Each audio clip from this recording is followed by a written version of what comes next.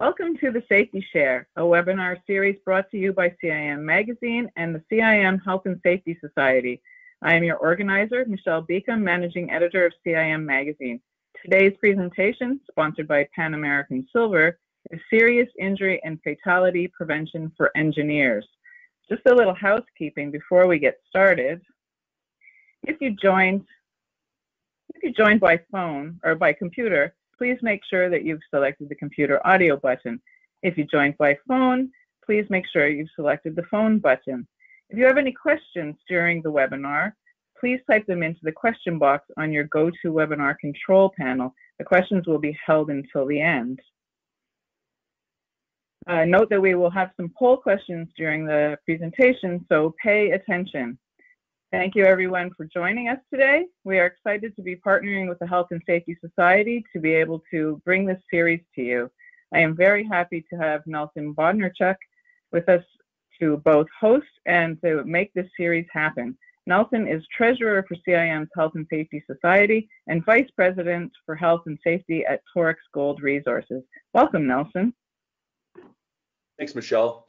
And thanks for everybody for joining us today. I know this week has been a pretty busy week overall with a few different CIM events, both lunches and conferences, as well as a few online webinars as well. I'd also like to thank upfront Pan American Silver for continuing to sponsor this effort on discussions around serious injury and fatality and talking about safety and bring it to the forefront of our industry. So today, this episode of the Safety Share will continue that discussion on preventing serious injuries and fatalities, or SIF, or SIF, as some call it, across our industry.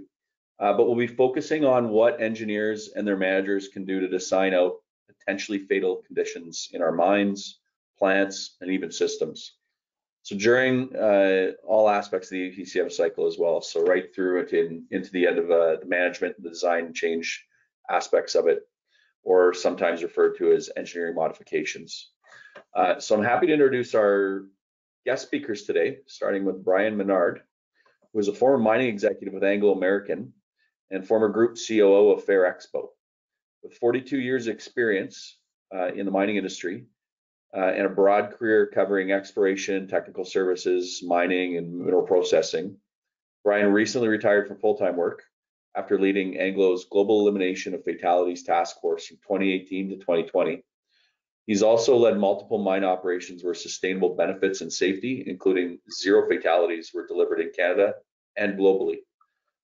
Brian is a geological engineer, Canadian citizen, and currently he's based in Italy, but I think today he's joining us from France, so living the good life. Also joining us today is John Treen, Vice President of Automate Mining. John has over 30 years experience in both operations at Vale and with large consulting firms. He's currently the president of Automate Mining, as I mentioned, where he works as independent consultant transforming mining for a sustainable future. And John's philosophy of building relationships through care for clients and team members has led to great success in health and safety performance. He's an advocate for safety and incident prevention through design, and dedicated his career to improving mine operations all over the world. So without further ado, I guess we'll turn it over to you gentlemen for the first question today. We're going to be sharing a few slides. And I guess on our last episode of the Safety Share, we learned a little bit about serious injury and fatality and what the SIF study group has been working on. But engineers and technical leaders have been working for decades to prevent serious injury and fatalities as part of their roles in designing inherently safe systems to begin with, and really in the hopes of preventing serious injuries and fatal incidents as part of the overall work that they do, both in infrastructure, mine facilities, and in the systems that we implement on site or the mobile equipment that we have on our sites. So in your experience, gentlemen, what do you believe are the essentials for designing safe systems, infrastructure, and or even mobile equipment? And I guess on this one, I'll start with Brian. Turn it over to you. Thanks, Nelson. I think getting a clear understanding of sources of energy and all the variety that there is, and those are changing over time as technology and people are changing. And so I like these sort of 6 things are we really giving engineers clear guidelines and what's expected from their design at the end? Making sure the business case is robust, because we all have bosses, and at the end of the day, there has to be a solution that meets everybody's expectations. Engaging with design engineers. I recently met with a couple at a site, and they had never met the GM at site. They had never met anybody from the business unit. They'd never been an executive from corporate office. And so all I did was ask them about fatal hazards that they see as mining engineers in the open pit. And when they were done talking about them, I asked them if they'd ever bring their spouse into the open pit, and they both said, no, not a chance, too dangerous. So we went on to talk about the things that they put into their designs to make it safe for the operators and maintenance personnel in the pit. And by the time they were done explaining what they do, I asked them the same question again. Would you take your spouse into the open pit? And their answer had flipped. They said, yeah, absolutely. And it was just that nobody had taken the time to listen to them about what their day is like, what are the things that they come up against, and more importantly, they actually know more than they think they know about the hazards that exist. And so in their designs, they take that into account. And that comes partly from that detailed design review as well. And then of course, now you've got to hand it over the fence to ops or maintenance or the construction team to get going.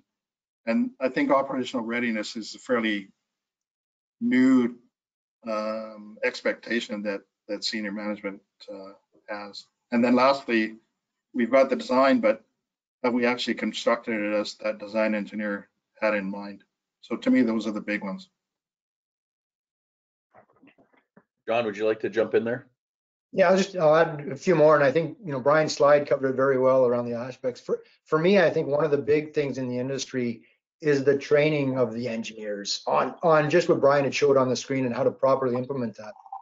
I think back to my career where I was about 5 or 6 years in engineering and the rest in operations, and the majority of the training you do, and rightfully so, is around how to make sure you're safe at the face, prevention, and identifying risks at the face. And as an engineer, the same training happens to you because you're in the workplace, whether it's open pit or underground.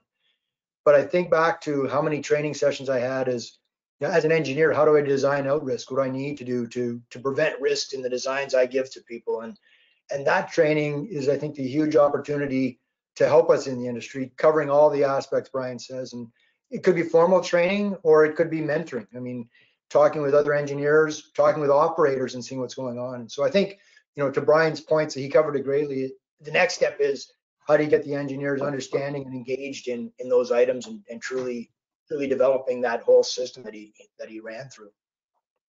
Maybe just to grab a bit on John's training concept, I think sometimes the word training scares bosses off, and education can be less onerous in certain applications. So for example, lightning and the dangers of lightning can be done in a 15-minute education session. It doesn't have to be a week-long training program. So I think training and education sometimes get overlapped, but they both have a very valuable role to play. Yeah. And you're right, Brian. I mean, one of the things in previous companies that they talked about, the 3 E's of development or training, and it's exposure, experience, and education, right? The education is the small part of it. It's actually exposure in the field, where your designs are being used or where they may be used in the future, talking to the people that use them, the people that build them, the people that maintain them. What works well here? What do we want to make sure are in the new designs, or what can be improved on? And it's that interaction, through the steps you talked about, that can really help improve and move us towards a safer fatality, reducing fatalities and SIFs in the industry.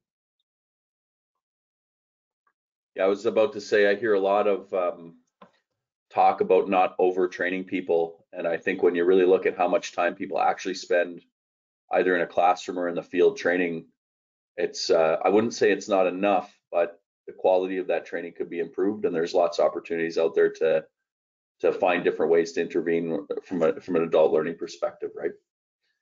I did work at one company where we focused on, it was workplace violence prevention, and the stat or the regulation in Ontario says you have to have a course once every 3 years, and somebody read that as a 3-hour course, and so they developed a 3-hour course on, you know, something that's really it's a very serious discussion, and it's probably about a half an hour, 40 minutes when you really add it up, but it became this every 3 years, 3-hour course that people were dreading because they were going into, you know, very morbid detail on some pretty heavy topics. So it's all about, for me, it's all about the quality and who's checking the, you know, is the training achieving the purpose that it was put in place to meet. That's great. So the next question I have for you gentlemen is, you know, we talk a lot about massive improvements in our industry, and anyone that looks at, you know, either a shaft sinking job or a mine build or even a construction project, we have made improvements from a fatal and severe or serious injury perspective over the last couple of decades. And I find that a lot of companies have like these two lagging metrics, right? The LTIF and the TRIF, and then the fatality metrics. And those, as soon as you see LTIF and TRIF skip down below 1, most companies are like, this is great. And then every so often you have a fatality or two, right? A really unfortunate incident that occurs. And so, you know, we've introduced equipment in the field over the years that have shifted that profile down. One of the big pieces of equipment that comes to mind is the McLean bolter, right? If you look at mining in the 70s, underground mining in the 70s and 80s, there was, you know, the fatality rate was up here, and then they introduced the bolter, and the fatality rate dropped in Ontario quite a bit. And so there's a lot of things I think that our industry has done over the years to help reduce those fatalities across the industry. But one thing I've learned, at least in the reading and the experiences I've had in studying this, is the majority of these fatal or disabling injuries they occur usually because a known control was missed or not verified in place before the job started, or it changed while the job was going on and it went unnoticed or unaccounted for. So the question for you two gentlemen is, why do you think this happens, and how can we improve our designs and implementation of those controls in the field? And this time we'll start with John. Yeah, thanks, Nelson. You know, I'll go back, you know, just to talk, if you haven't seen some of the other safety shares, I'll go back to the one on safety at the face. And, you know, Amanda and Sandor Bassa, really, they had a statement that was really good. You know, one of the most important things are the decisions made at the face. And that helps to prevent, you know, fatalities and risks. But one of the things around that is the hierarchy of controls that I'm a big believer in, right? And if you look at it, and I like the pyramid upside down because it shows effectiveness, where PPE and admin procedures are the least effective. And the next 4 that become more effective: separate, redesign, substitute, eliminate. You know, they're highly engineering processes that can go in there to design out the hazard. Now, the other thing with that is, if you look at the arrows, obviously from the bottom to the top, you're getting more effective. But on the right arrow, the human reliance becomes less as you go up. And so, like you said, around the McLean bolter, you've now, you know, you've separated the individual from the open ground, so that's made less of an impact if the wrong decision's made. And so for me, I think one of the biggest things that can be done is focusing on this and figuring out what can we do to eliminate, substitute, redesign, or separate through. And so, you know, that's one of the big things. You know, how do we make that happen is the next question, right? Because it's not that easy. And what prevents it from happening so that we don't have the best designs eliminating out or substituting all the hazards out.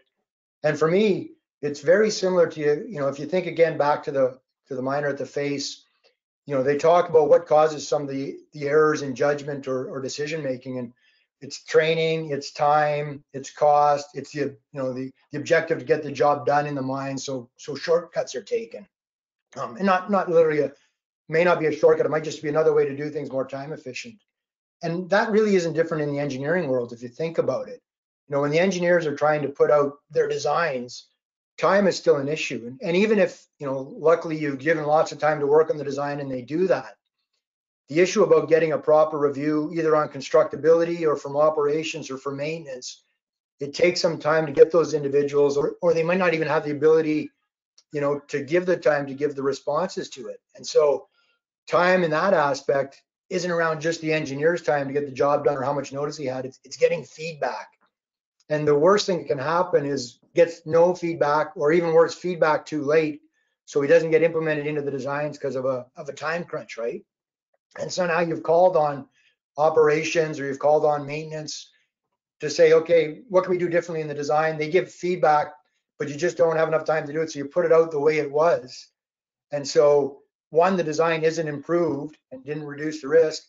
But two, you've also now sort of prevented those individuals in the future of giving input because they're wondering what the value of it is. So time still is a big aspect in the time crunch to make sure things get done. I talked about training already too. And then the last thing for me is really just on cost. And when I say cost, it's not around it costs too much to put the design in. It's the cost to prepare things and do things ahead of time to get it right. You know, if you've ever looked at a curve that shows project impact and cost, the earlier on in the project you do something to change it, the lower the cost is. The closer you are to construction or operations and you want to make a change, the higher cost is. So it's actually the front end, dedicating the time and the cost and the resources to put the right design aspects in there. And you know, the advice I'd give, and this isn't from a consultant saying, you know, don't go with the lowest bidder. It's saying whatever it is, whether it's external consultants or internal engineers, you know, make sure you realize that that value they provide grows exponentially if the solution is right. Like if you're paying or if you're training your engineers or you get them to go out and see something at another operation that's best in class, the amount of money it costs you to do that or your operation to do that is very small and proportionate to the benefit it brings when that design is implemented. And so those are the, you know, the three big things that I would say are some of the things that, you know, could help us with getting these designs better in and redesigning these decision making in the field out. And the last one I would just get is knowledge sharing. Right? All the stuff we talked about, how do you share this knowledge? How do you pass it on from engineers to engineers, from operators to engineers? I think when you and Brian and I were talking earlier, preparing for this, it was you, I think, mentioned when you got your first job in the engineering office, you were surrounded by people that had 25, 26 years experience in the engineering office. And I was the same way. You know, Brian likely was the same way too. It's not that way now. And, you know, to get that experience, to get that knowledge share, it's critical that we pass that on to one another, so that we can take, you know, what we've learned and why we change things that people don't fully understand, but they were put in for a reason. How we make sure we don't lose those advantages, and then how do we look at the risks that are still there, put things in, design those out, and make sure that gets carried on as well too. So I think those are the big aspects for me. I like what you said there about front loading that, John. Brian, could you give us your answer on that? And I want to cue you up for the elimination of fatalities task force there. There must have been some great learning that you had there through leadership that you had. Yeah, I think a couple of things. One, when the regulator says you have to put in a system to address a hazard that we found at another operation, sometimes we don't get into a robust debate over why they want that. And the same thing can happen from a top-down request in terms of you guys at site need to do this. And so we need more conversation around the why. I think in your last webinar, it was clear that we had plateaued on the number of fatalities in the industry, and there was starting to be a bit of creep, which means we have to put more energy into the problem. And it gets hard once you get down to really low numbers. I said to a mine rescue captain one day at site, why do people take shortcuts? And he said, well, that's a hard question to answer. And he paused for 5 seconds, and then he said, I guess it's because the opportunity not to doesn't exist. And so when I met a mechanic on a 4-kilometer long conveyor, I asked him about locking and tagging. He said, Brian, I'm not walking up the incline 4 kilometers to lock and tag because that's what I'm supposed to do. Instead, I'll just pull the trip cord, I'll change the idler, and then I'll reset the trip cord. And so that's not just an engineering design issue, that's a collaboration between a whole bunch of groups to really sit down and talk about, and including the regulator, what are the options we have to lock and tag in a situation like that, so that the design engineer can then get to work and come up with a couple of alternatives. Commissioning of a system. So collision avoidance between machine and machine is working pretty good, and it's improving over time. But this man-machine interface technology, every one that I've been involved with gives so many false positives to either the pedestrian or the operator of the equipment that eventually they just stop listening to the automated voice telling them that there's an alert. And in fact, a lot of operators I've met, they don't even know that alert is coming out anymore. I was the one that was hearing the alerts. So I think instead of just buying something off the shelf because somebody else said it was a really good thing, we really do need to make sure that it's commissioned properly and that the crews understand why we want that. Yeah, and that collaboration piece is so key, right? John, you sound like you want to say something there. Well, I just think Brian clued me into another one, and you know, I was fortunate enough to work with Brian for a few years at Valet and Inco, and you know, that curiosity, the questions he says he asks people, and what comes out of it is key, right? A lot of times you can do, you know, inspections in the field and see what's going on, but the curiosity, asking the open-ended questions, understanding how things work, not when you're there looking at this example, but when certain situations come up, are so key. And I think that's another thing with training the engineers, not around, you know, just around observing what's going on in the field, but having that curiosity mindset and asking those open-ended questions is key. Yeah, and you know, I'm reminded from Brian's response there of a time when we were designing a cleaning system, and you had to have an operator clean the floor of the plant with processed water and then rinse it with fresh water. And I was saying, like, why are we doing that? And they're like, well, you want to capture all the slurry back into the sump and send it back into the process, and then you want to clean the floor. I was like, there's no operator that's going to go and clean it with the fresh water. That'll never happen, right? And they're like, well, why not? And it's because, well, would you do it? Like, it's just, so you got to find ways to engineer those solutions, whatever they may be in every situation, to eliminate steps, right? Especially ones that are clearly unnecessary in the field or that will be seen as extra work. That's great, gents. We're going to turn this over now. Instead of listening to the three of us to talk, we're going to turn it over to you, the audience, and ask a quick poll question. And specifically, it's multiple choice. There's no all of the above answers. But how can engineers improve designs of facilities to prevent fatal or disabling injuries side of the bed, they can't see you. the employees and contractors?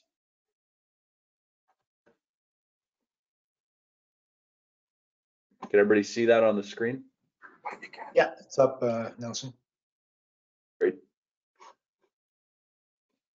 I'm looking for my poll window here. I like the fact, and many of the firms are, you know, our organizations go with this, where employees and contractors are seen as one, right? And I think that's one of the shifts we're making in organizations now and in the industry, is that it's an individual underground. It's not, well, this was the employer, this was the contractor. And I think just the way this is phrased helps to make people understand that it is everybody that's at the site, that everybody needs to look and take accountability. Yeah, there's human beings on site performing work, got to be treated. I know there's different admin controls around how they get paid and how they get supplied their equipment and some of the work processes they have. But when it comes to, the business side work process, but when it gets into the field, the operations side, you have to really treat them the same. Okay, so Michelle, how are we looking on this poll here? Looks like we've got 30, provide better communication channels with on-site personnel, followed closely by implement more advanced technology and automation. That technology and automation is a good piece. Brian, you mentioned saying about the systems that you saw create false positives. I think there's a lot of opportunity with some of the AI that's coming out now and camera tech to recognize people versus a machine part moving. But I think we're still a few years away from that. Some of the costs on those systems are very high still, right? Because they're still in the R&D phase, but those have come down. Jens, do you have anything to add on these poll results? Yeah, the bottom one, so the communication. We had a site ask us about changing large mobile equipment tires. They thought that their equipment was a bit dodgy and unsafe. Is there anything we had seen in the 40 sites we'd been to that they could use that would make it a lot safer for the employees? Their own operation a few kilometers down the road was already using something much better. So how is it that senior management can't get that communication sorted out so that two mines a few kilometers apart aren't sharing very vital information on quite a dangerous task? I think org design sometimes has some to do with that, depending on accountabilities and who's focused on what. But that's in the larger companies with multiple sites, that's usually a big deal, right? So I'm going to move on to the next question here. Just checking the time. Yeah, we're still good. So what areas of a project, based on that poll question and based on what we talked about so far, you know, gents, what area, I'll start with Brian on this one. What areas of a project or steps should engineers focus on to address those causes of those fatal incidents, like whether it's a near miss or an actual fatality or, you know, disabling injury? What steps of a project on the front end should engineers look at to help reduce those opportunities? I think one of the tricky ones with a fatality is that in a lot of jurisdictions, the lawyers get involved pretty early. And so there's nervousness about how much information can be shared or communicated with sites or neighbors. And so what happens then is that the design engineers start working on immediate causes because it's all we have coming out of the literature, the media, whatever.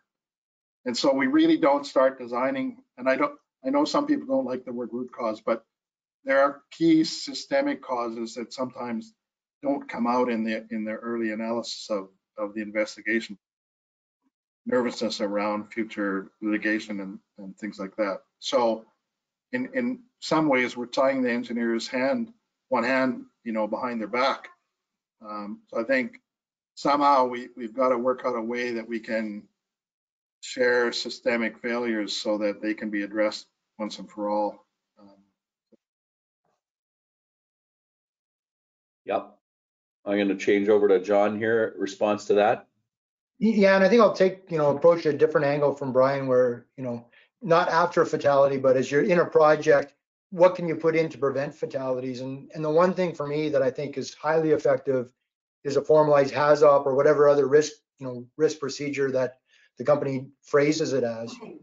And formal HAZOPs are good, but formal HAZOPs are probably done on 20% of the designs, if that, right? And so for me, it's how do you get that mentality of what occurs in a HAZOP into the engineer so that he thinks about it in that way or she thinks about it in that way, and she talks to others in the field that are maintainers, constructors, operators, and gets their perspective. So without a formal HAZOP or hazard review, they can have the discussion when they're doing their own work to say, okay, yeah, here's what we need to do. Here's some hazards I identified and how we can mitigate it, or here's some hazards that I didn't identify, but when I talked to this person, they identified it, and how do we design it out? And so for me, I think that's the biggest thing, is that HAZOP mentality in a formal structure, yes, but how do you get that to be the basis of every time you do a design, every time you think about it, walking it through some type of process to look at the hazard, especially the critical risks or items that create significant incidents and fatalities. It's such an easy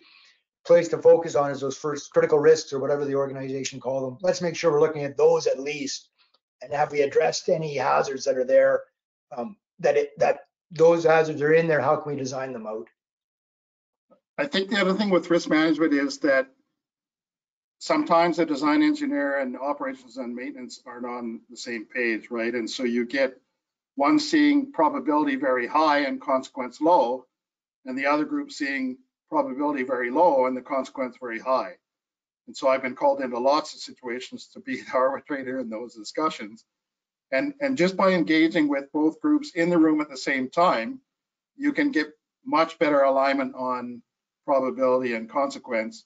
And once you have that alignment, then the design engineer can get back to the drawing board.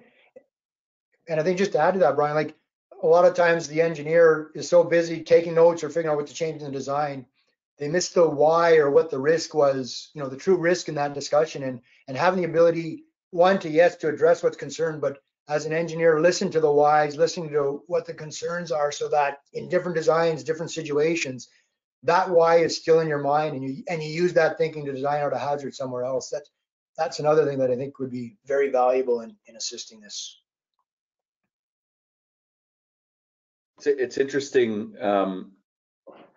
you know, I've gone through a few larger project builds over the last 10 to 15 years of my career here in mining, and there's always like, there's not enough time to do some of the things that really matter, it seems, right?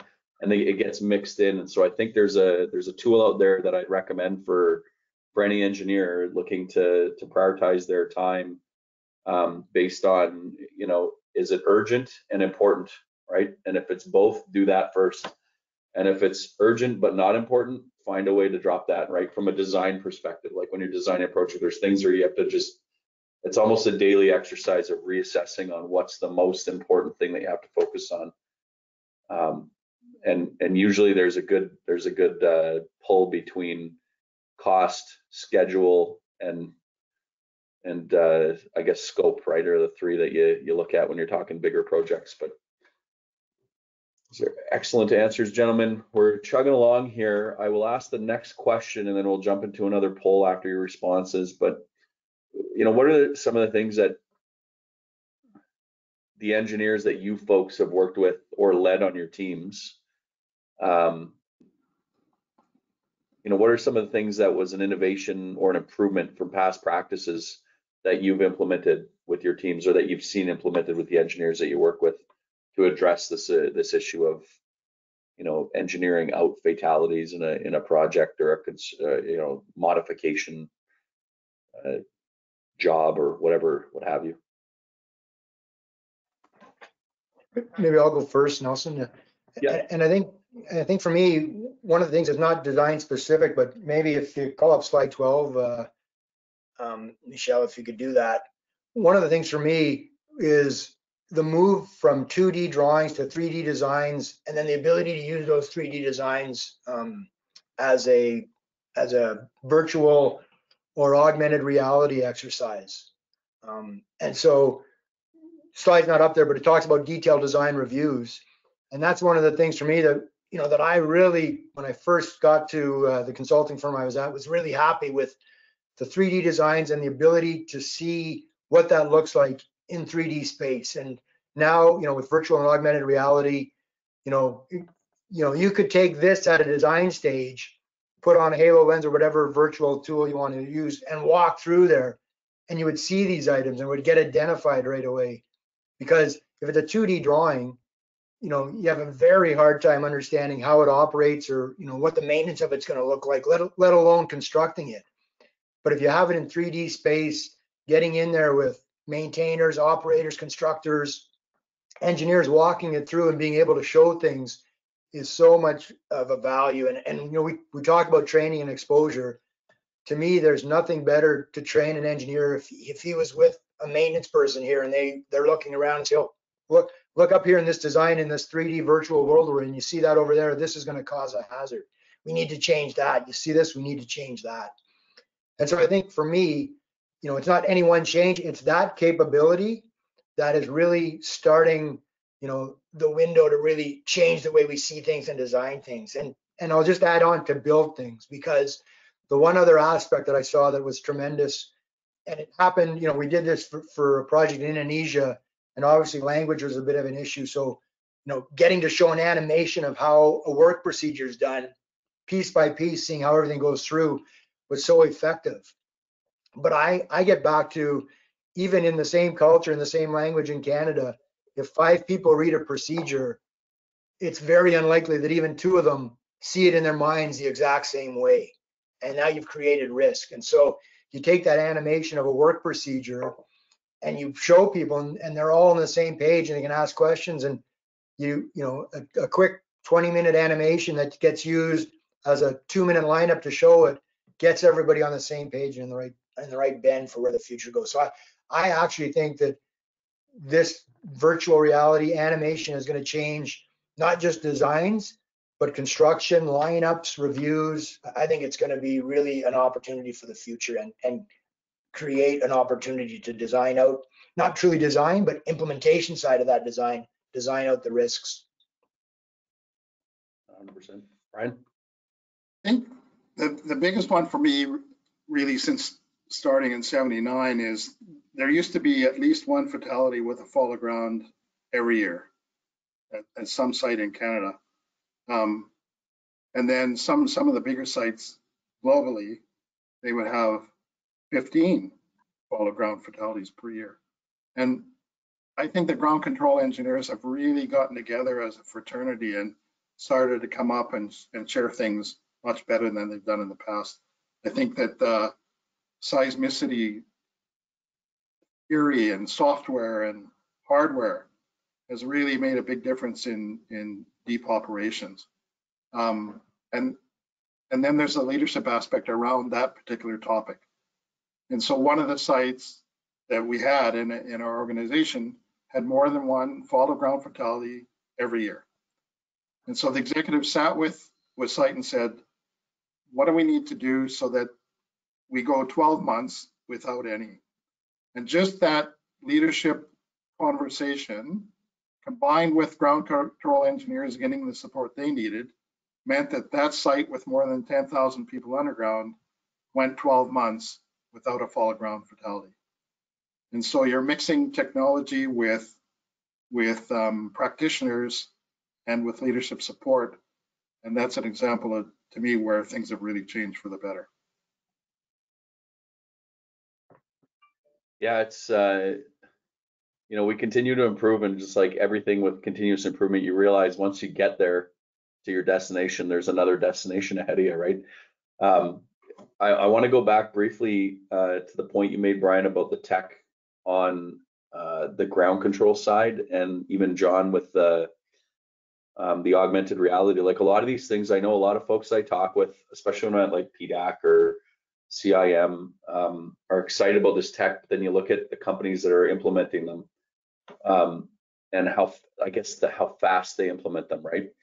And a lot of these costs have come down over the last year for a lot of this, what seemed pie in the sky sci-fi a few years ago is now, you know, a $5,000 rig and you've got an augmented reality headset, instead of, you know, the 50,000 plus the licensing fee you used to be paying. So I think that companies, especially the folks in tech services, they're usually the ones that hold the pen on the technology roadmap because it's so integral to their job. I think that's key, that folks like that are looking at these things and understanding what's going on, and they also have maintenance and leadership involved too, right?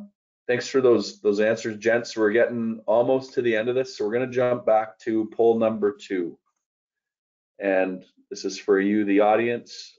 Looks like we got about 117 people online right now, which is great.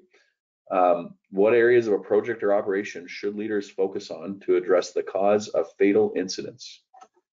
I'll let that sit for a moment while people answer. Nelson, just as people are answering, you know, your point around the technology for virtual augmented reality gone from 50,000 down to 5,000. If you think back to the, you know, the slide we showed with the overhead supports and how to change that, $50,000 would be a small cost compared to the cost of putting that in, the risk associated with it, going back to redesign it and change it afterwards. And, you know, we always say, yeah, it should have been done right the first time. But if you spend $50,000 to design, not just that, you know, not just that design, but a bunch of them with that same $50,000, the impact and the benefit can be, you know, extremely large if you use it properly to actually change the designs before they get constructed. Yeah. Okay, how are we looking on that poll, Michelle? At 71% voted. I think I'll close it now. Yeah, close enough to 80. And how are we looking for results here? Yeah, resounding 46%. Promote open reporting of safety concerns. That's, you know, one of the biggest things we talk about in my day job is open reporting culture, right? Report everything, even if you're unsure, even if you think it's a mistake, even if safety decides, no, that wasn't this, that was a this or that, if they reclassify it when they're going through their quality check, right? That's a big one. The second one, 28% invest in better safety equipment and technology, what we were just chatting about. So any responses there, gents, to what we see on the screen here? Maybe number two, because it's always the hot one, and I'll be a bit provocative here. I was lucky between 2018 and 2020 to talk to more than 8,000 production and maintenance workers, and there's there's a lot of energy put into the whole safety arena. So cuts and bruises, broken bones, disabling injury, and loss of life. And so I said to them, you know, why don't you report some of these things? And they said, well, in certain bonus conversations, if you report one and it takes your bonus down, then you're ostracized for the rest of the year. And the other one is that it's just easier to report the minor ones, because then people think we've got open reporting and we can avoid having to report the ones that relate to loss of life. So it's really a bimodal distribution. Lots of the little ones are getting reported, but the big ones are getting hidden. Yeah, having everything reported isn't necessarily a good thing if the big things aren't, the more important ones aren't, or things are getting scrubbed under the rug, right? So what I'm hearing there is that really, you know, leadership has to take a look at how are we awarding for safety, and what's driving the behavior we want, what's driving the behavior we don't want, right? John, anything to add there before I jump into the last question? I mean, the only other point I would add is we talked about openly reporting safety concerns, but I get back to Brian's point he made about the ground conditions. And, you know, in the industry, because it is a high risk industry, when we do have incidents, we communicate the bad side of that quite a bit. And so faults of grounds, how often they occur, you know, you can pick that up quickly. Brian's point about a mine that turned it around and went for that and had none, that's not as easy to find. And so how do you actually communicate and look at the successes we've had in designing out, you know, SIFs, and how do we communicate, pass that along and share that also in the industry, I think is critically important and much more difficult to do, but could add a huge amount of value. So we're honing right in on there, and it's great because it's a great segue to the last question I have for you, gents. You know, what gets measured, it gets done is the old adage, right? And so how should engineers measure their performance, or engineering departments measure their performance on preventing fatalities proactively? You know, we've got these lagging indicators. You know, those aside, you know, where are the leading indicators that should be focused on design stage or rest of EPCM project cycle? And Brian, I'll start with you on this, or sorry, John, I'll start with you on this one because you're just chatting about it. Yeah, no problem. I mean, I think I would add just a couple points on the leading indicators that should be measured, right? And for me, it gets around to the reviews. So one is a good design, but the reviews are the key. So measuring how much time, how many comments came back on reviews, what it was like from the people that reviewed it, maintenance, operations, making sure to have that cross section, and not just a sign off, right? But true comments are coming down and how they're getting addressed. And I think the other ones would be, you know, proactive design changes to improve safety. Tracking that somehow as a positive would do two things. One, it would help people share what the positive change was made, so they might be able to use it in other designs or in other applications. And then two, it would actually create a culture of people looking for, okay, what can I do to change my design to actually design out more risk that's in there? So those would be just two additional leading metrics that I think would be valuable in an engineering world. Again, it might be a bit provocative here, but I think there has to be proof of a conversation with a neighbor. So if I'm going to do a design for block and tag or for overhang, you know, overhanging crane or whatever it might be, and I can't prove that I've done literature review or talked to a competitor down the road or somebody in a related industry, then I don't think my design should be taken as it is. I think we need to start capturing far misses, right? So everybody's talking about near misses.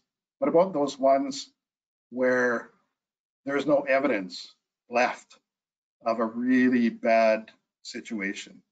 So if trammers are supposed to blow a whistle to move the crane forward or backward, after the incident, there's no evidence of whether that whistle was blown or not. Light signal being the same.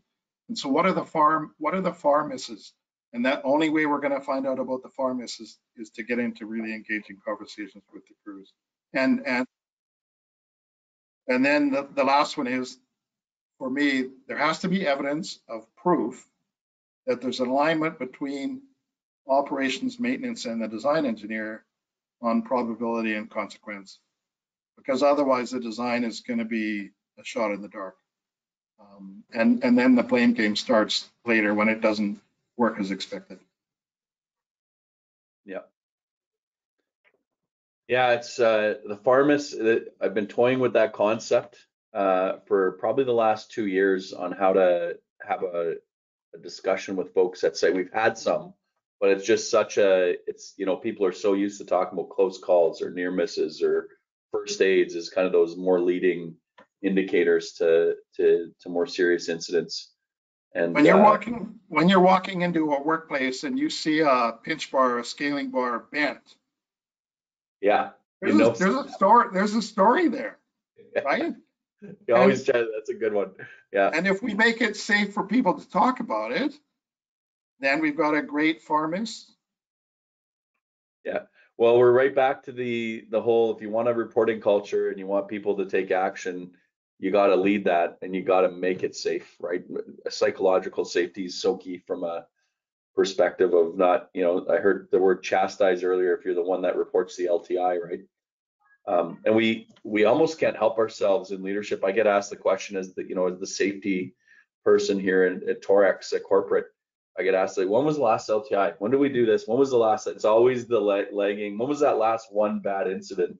Not, you know, did we achieve our safety inspection and verification quota with all levels of leadership last month, right? That's where I want to shift that conversation to. So when you walk by a 12-inch valve on a line and there's a sledgehammer against the wall nearby, stop and ask the question, why is that sledgehammer there? Being curious is what I'm hearing, right? If you're out in the field, do it. You got to get out in the field. You got to roll those sleeves up and you got to ask those questions. That's excellent. I don't have any more questions for you folks, but I see about 4 or 5 questions that have rolled in here from the audience. So I'll jump into those in a moment. But any closing statements, any kind of burning ideas that we haven't covered yet from a, you know, how can we help engineers improve those designs to eliminate fatalities and serious injuries? I just get back to the hierarchy controls. Again, still train your engineers for safety in the field, but train them on how to use the hierarchy controls. Help them understand critical risks, not just so they're not exposed to it, but they're not exposing others through the designs they come up with.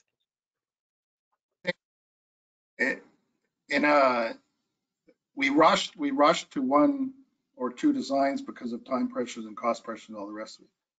If we had a 3x3 matrix with short-term, medium-term, long-term across the top, and good, better, best down the left-hand side, it would be really interesting to have all 9 boxes filled in with design attributes, and then management can make a better decision around which one of those options we're going to implement.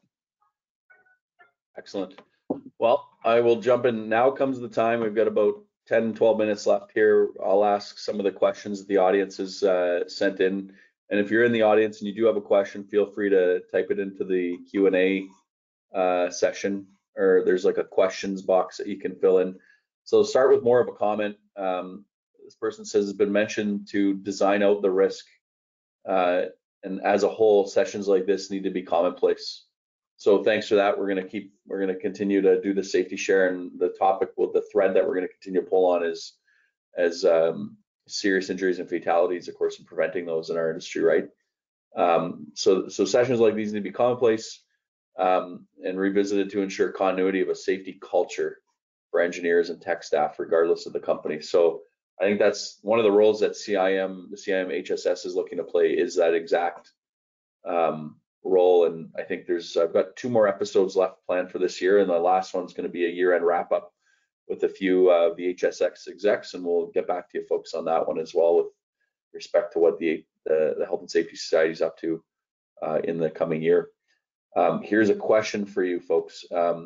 So with the current situation and the technical staff attrition, lack of experienced folks in kind of the 15 to 25 year bracket, I've noticed that there's like right after my cohort coming out of school, there's almost like a gap of people that haven't, there's no engineers that are in their mid to late 30s. They're all like late 20s, early 30s, or mid 40s now, right?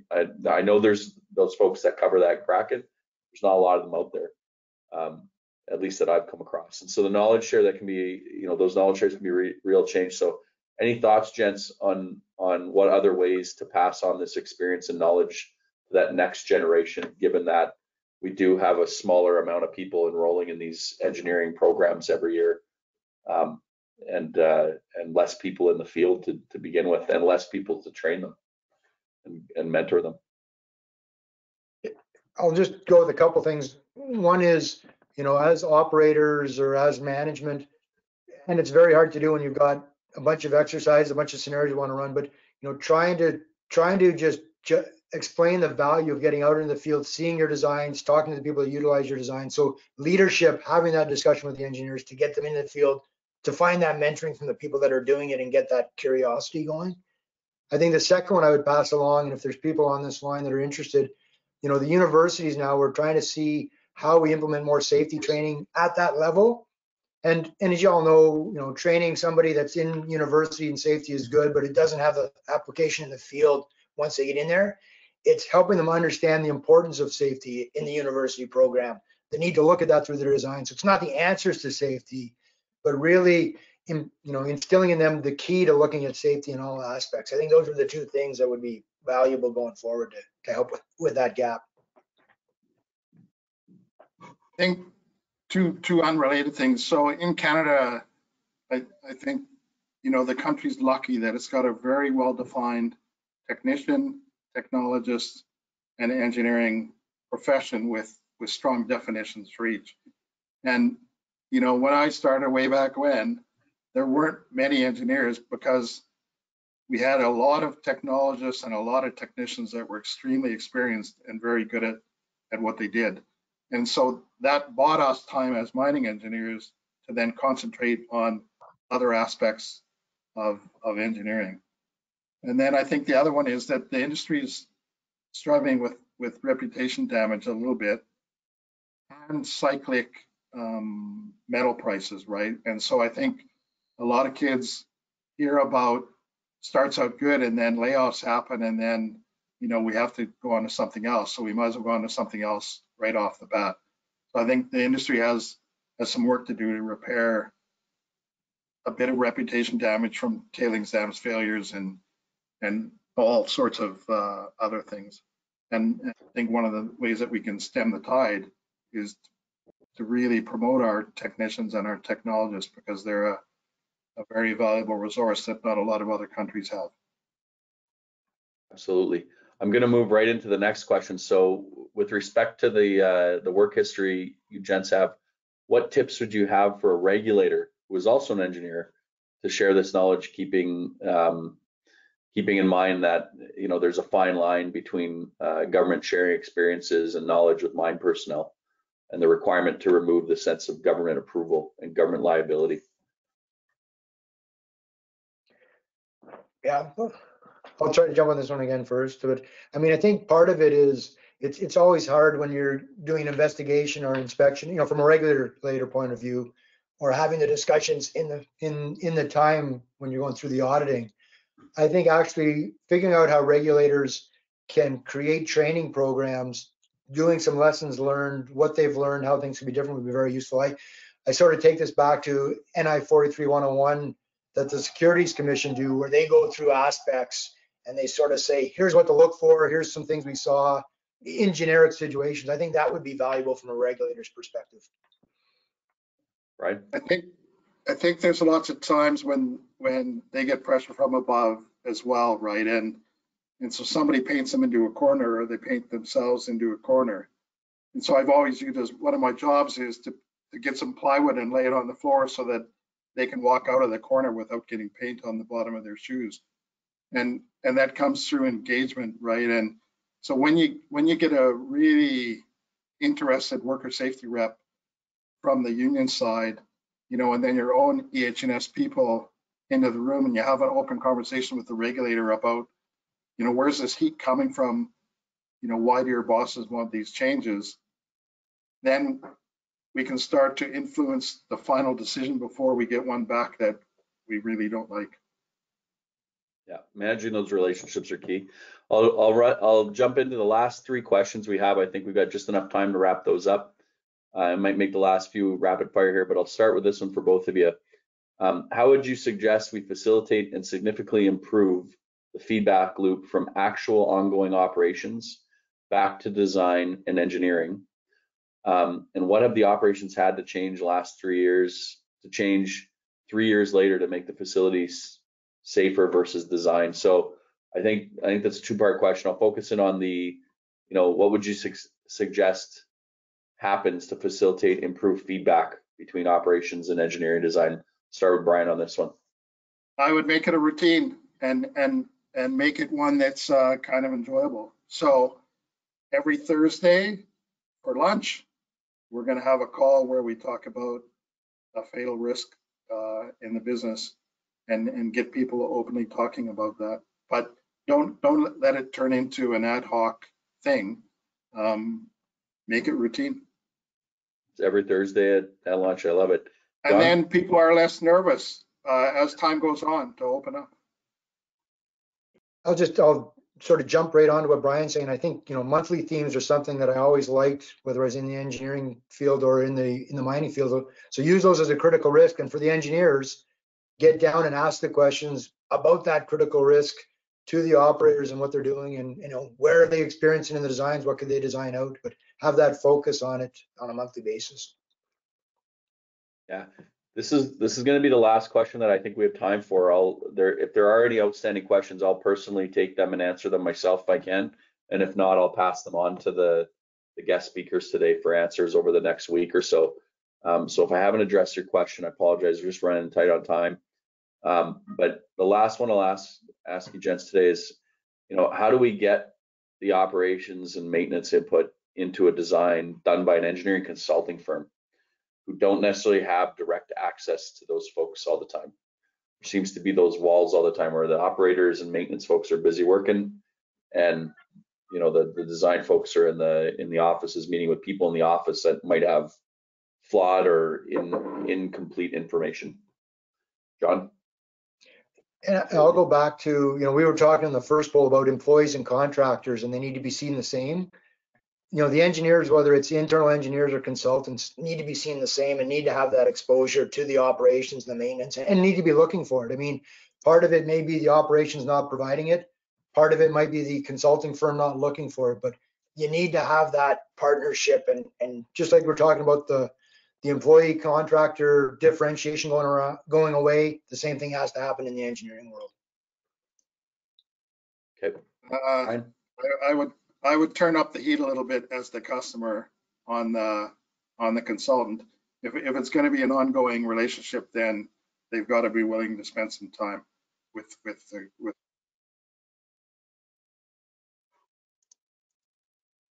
Excellent. Okay, on that note, I think we have about a minute left. Michelle, any closing remarks here before we wrap up and thank our sponsors? Thanks, Nelson. And thank you, Brian and John. And thank you to Pan American Silver for sponsoring today's webinar.